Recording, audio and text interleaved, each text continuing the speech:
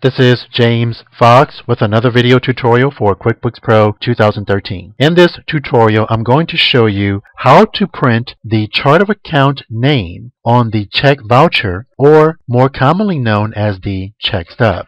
Now, if you take a look here, you'll see that I have printed out a check in PDF format. This format is a voucher style check. The actual check is located at the top, and the two check vouchers are beneath it. Now, if you take a look at the check vouchers, you'll see that the expense account called travel expense has been printed on each of the check vouchers. Now, usually when you write a check, your company will keep one of these vouchers and send the check along with the other voucher to the company that you wrote the check to. Now, the purpose for using this option is to quickly reference which account was used when the check was written. This information is of no particular use to the company that you wrote the check to, but it allows you to view the account that was charged if you file the voucher in your office.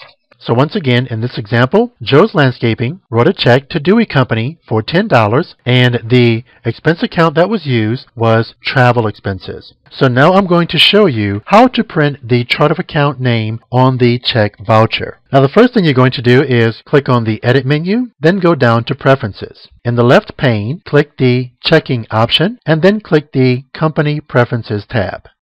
The first option is Print Account Names on Voucher. Place the check mark in that box and then click OK. Now, that's all you have to do to get the chart of accounts name on the check voucher. Now, if you choose not to use this option, this is what the check voucher would look like, and we can quickly compare that to what the check voucher will look like when you do choose that option. So this is the chart of accounts being printed on the check voucher, and this is what you will see if you do not choose the option.